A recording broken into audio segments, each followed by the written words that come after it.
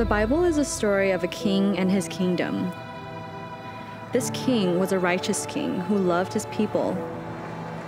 The people under his rule were perfectly free and lived in shalom.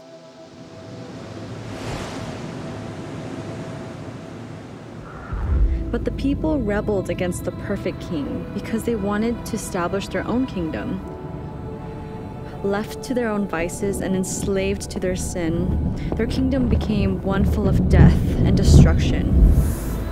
And once again, everyone began groaning for the true king. Although there were remnants that would foreshadow the true king, they were all too fleeting, and there remained dark times in the kingdom.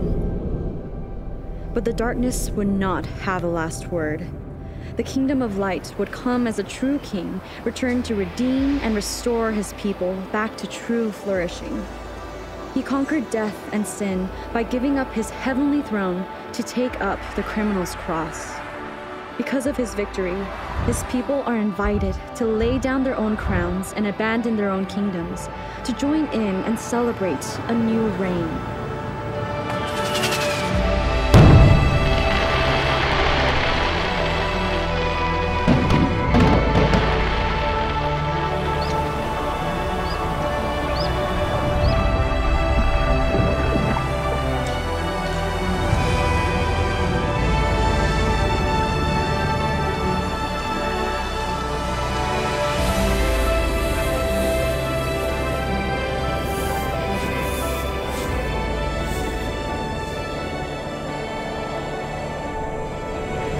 The reign of the kingdom of the true King, Jesus Christ, has come and is yet to fully come.